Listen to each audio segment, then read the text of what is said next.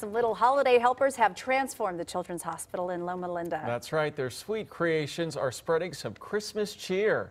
Check out these young patients decorating gingerbread houses yesterday. The annual Gingerbread Village event took place in the lobby. Even patients who can't leave their room got supplies delivered to them.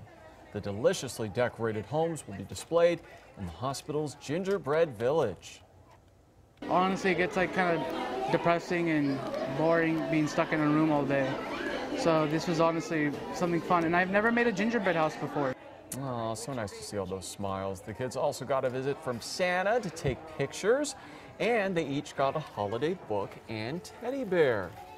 Very cool.